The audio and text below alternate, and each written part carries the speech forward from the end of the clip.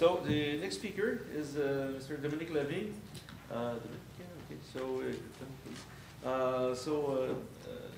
Lavigne is working for the Jacques Cartier and Champlain Bridge Incorporated, which is a crown or a company-owned, it's governmental company. So they're owning many bridges in the Montreal area. So Mr. Lavigne. Thank you.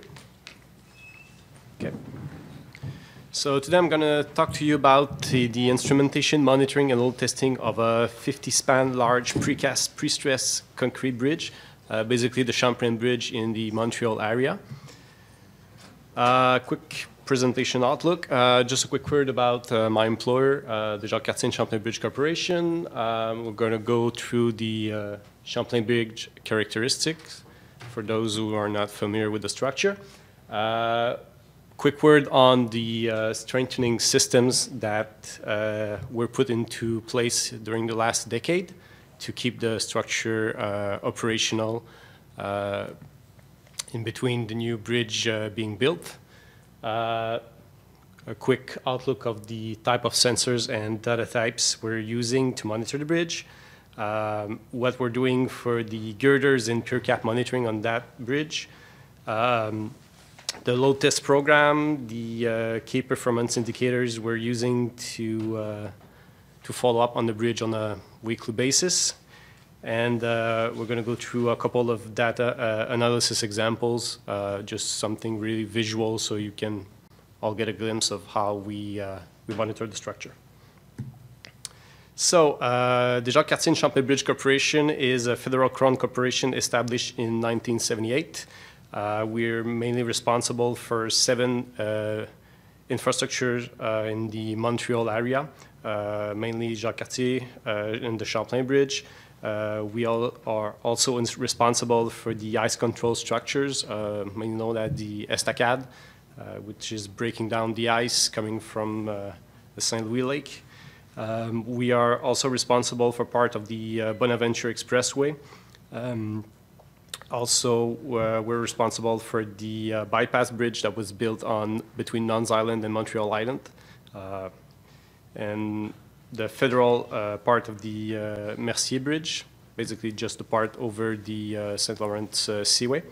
And finally, the Meadowsville Tunnel, which is a small tunnel and the southern part of the Montreal area.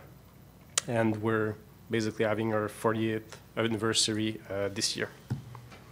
So, Champlain Bridge, basically the bridge is in 3 sections. So section 5, 6, and 7. The sections we are monitoring are section 5 and 7, which are the ones that are concrete precast prestressed section. Section 6 is the one going over the Saint-Lawrence Seaway. So because of the clearance needed for the boats and everything, that one was built in steel. So it's a cantilever section and will not be discussed today, but just to give you a quick overview. So section 5 and 7, as you can see, basically there are 7 girders put in place, cast in place, and they're about 3 meters high, spaced for about 12 feet apart. And the deck, the slab, was cast in place, which is about 8.5 inches thick. And everything is holded together with post-tensioning transversely in the slab. So this is the main reason why the bridge cannot be repaired that easily, and that's why it's being replaced. Same principle as if you're holding a stack of books and putting it into that area. If you remove one of the books, everything's going to fall down. So same thing for those girders. We cannot remove and replace one without closing the bridge in both directions. And since it's the most used bridge in Canada, with almost 60 million crossings a year, that was not an option in the Montreal area. So just a quick look back in time. So you can see on the left picture, which is one of the girders being, with the frame being built you can see most of the post-tensioning cables that were put in place. Basically, they're like a big U, really wide shape. And the rightmost picture was once the framing was done, they were putting the concrete into place and casting it and let it cure for a couple of days, if not weeks. So this is the overview. So over the last decade, I said we have been doing major strengthening work on the bridge. So just to give you a rough outlook of everything that was put into place, there were two campaigns of post-tensioning on the edge girders and also some of the interior girders. There were other strengthening systems like posts, auxiliary beams, carbon fiber polymer reinforcement on the edge girders. And also in 2013, if you heard about the super beam incident, basically during one of the routine inspections, one of the edge girders were found to have a crack at midspan. Basically, it started at the bottom and was zipping quickly up to the top. In a matter of days, it could stretch for a couple of inches on a daily basis. So it was quite critical.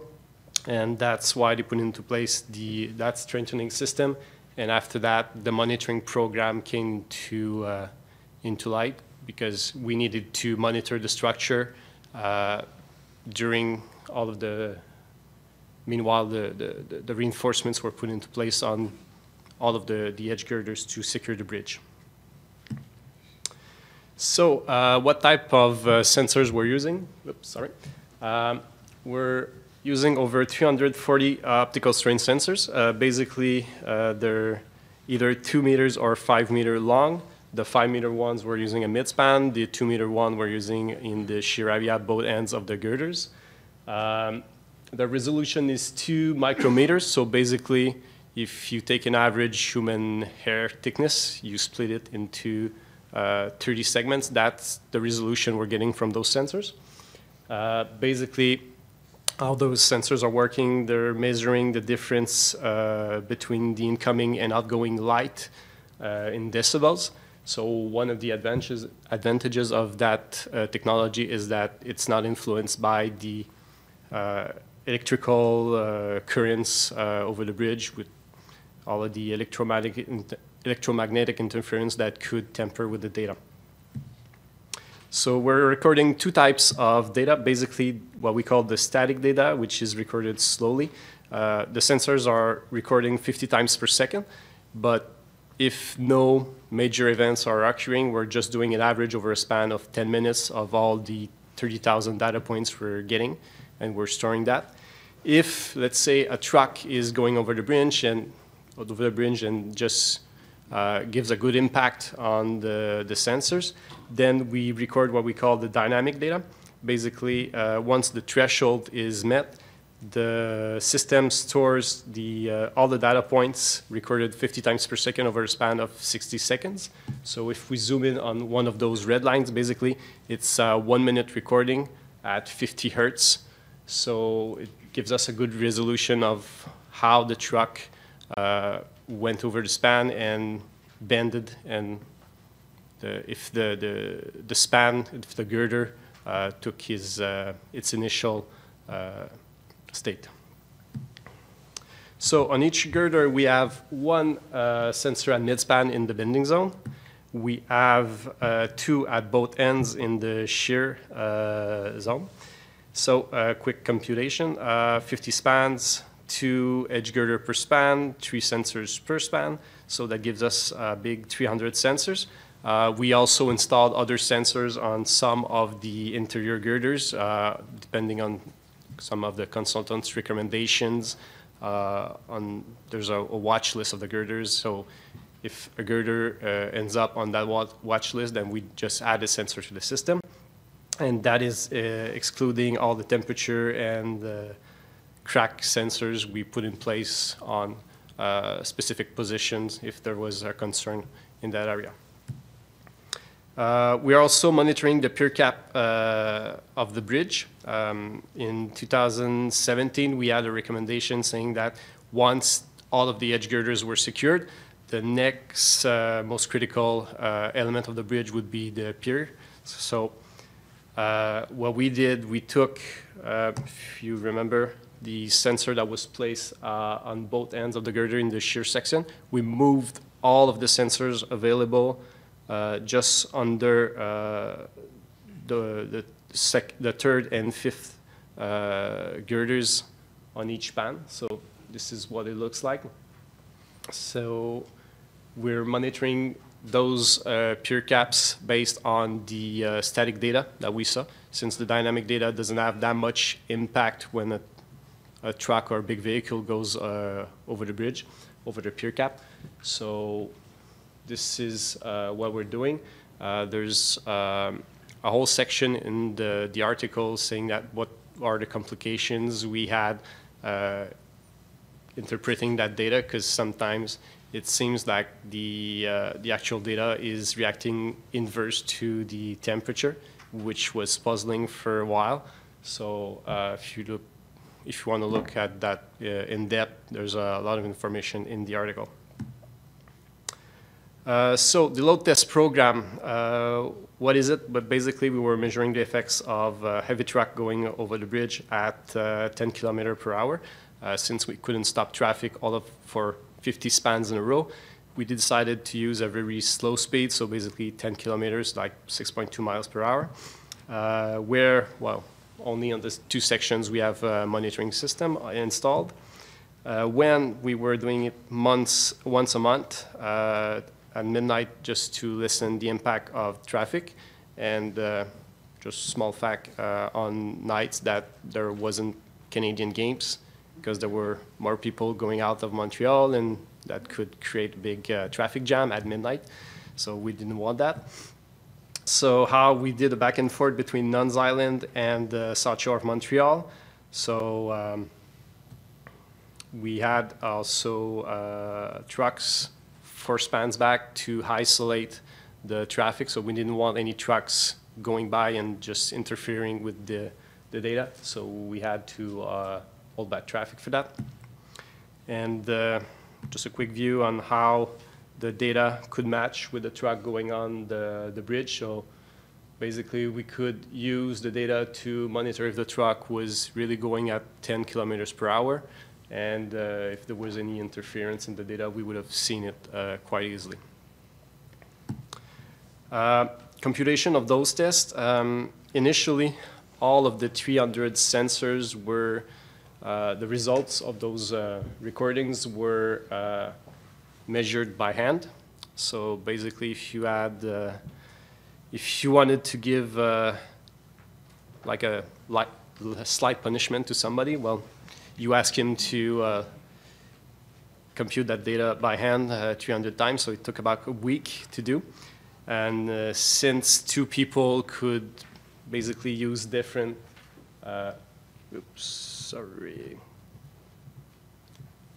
2 people could not basically use the same lower and higher point, that could yield some difference in the result depending on the person analyzing them.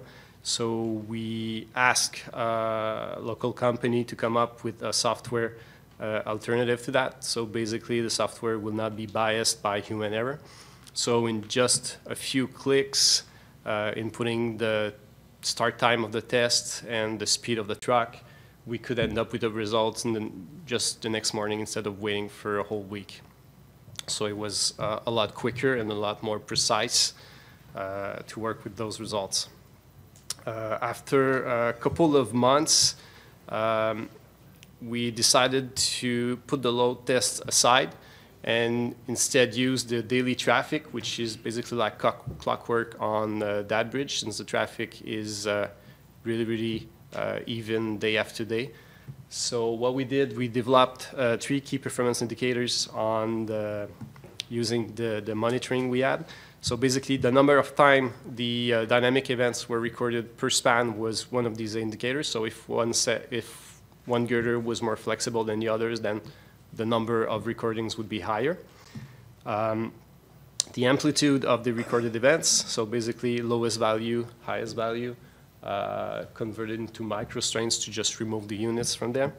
And finally, the natural frequency of the girder. Once the moving truck went by, the girder would vibrate and then come back to its initial resting point. So just a quick data analysis examples. We'll be looking at span 1011E on the south shore of Montreal. So if we zoom in, that's what we're looking at. Basically, why this span? Two reasons. Because since the girders were damaged due to the de-icing salts mixing with the melted water, melted snow that yielded solid water, and also because of the highway going under the bridge, there was like an aspiration.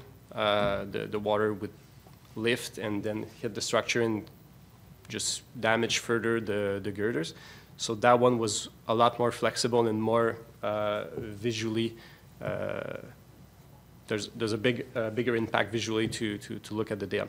So there's three events that we're going to be looking at. So basically the decrease in the truckloads due to the thawing period, the commissioning of the new lane control lights, and the installation of the modular trusses on the edge girders. So these three events give a big impact on the data visually. So if you look at the first KPI, the number of recorded dynamic events, you can see that right after the thawing period was lifted, the number of recorded events just rose instantly. So basically, since truck weight wasn't limited anymore, then heavier trucks yielded a higher number of events. After the new lights, the new lane lights were commissioned, basically the trucks were moved from the rightmost lane to the center lane, so all of the edge girders were relieved of the effort. So a dramatic decrease of the number of recorded events. And lastly, once the modular trusses were put into place, well, you can see the effect. The number of recordings went down drastically also. Yeah, okay. So basically same thing for the second KPI, the deformation values. And finally, the free vibrating frequency, which basically had no impact unless it was the modular truss installation. So the frequency went up as expected. So in conclusion, the monitoring program for the Champlain Bridge helped the GSSCBI to establish a clear picture on the structure state. It allowed the possibility to take preemptive action in response to the suspected degradation, so we could adjust the strengthening program order of the girders of the span depending on their observed state. Finally, it also allowed us to anticipate the future behavior on the structure and compare it to the actual data. And I don't know why it was cut on the slide. So this is it. Thank you.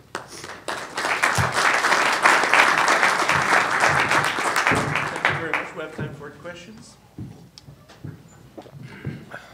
I have a question. What kind of, I'm sorry I came a little late. What kind of sensor you used?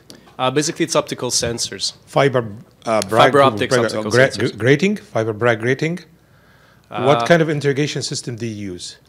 Basically, it's a company named Osmos. It's French technology. And I'm not sure of the specifics on how the sensors are manufactured. Yeah. You glued it from the outside. Sorry? You glued it to the concrete? They're screws. They're glued and screwed into place. And what is the gauge length? Because you can design those sensors as much as you want. You mean the length? There's 5 meters for the bending area, and there's a 2 meter sensor.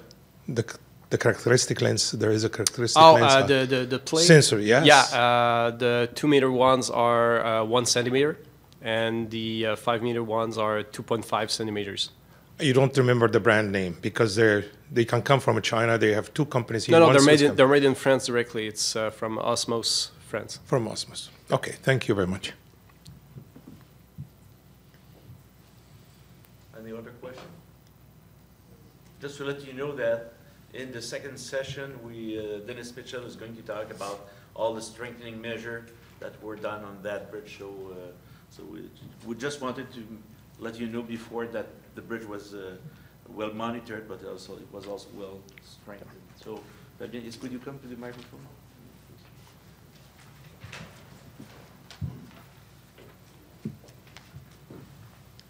Thank you for the presentation. I have one question. When you're going to demolish the bridge, are you expecting to do like some research program to just check the capacity at the end of their life of the prestressed girder? Yeah, there is a committee looking at that question specifically. There's talks about maybe leaving some of the monitoring equipment into place and just maybe cut the strands one after the other just to see at failure how the bridge would be impacted. So there's, I mean, on scenarios are still open right now, and there's, I think there's talk about donating some structural elements to universities so they could do testing on it. Okay, thank you very much. Thank you very much for this presentation.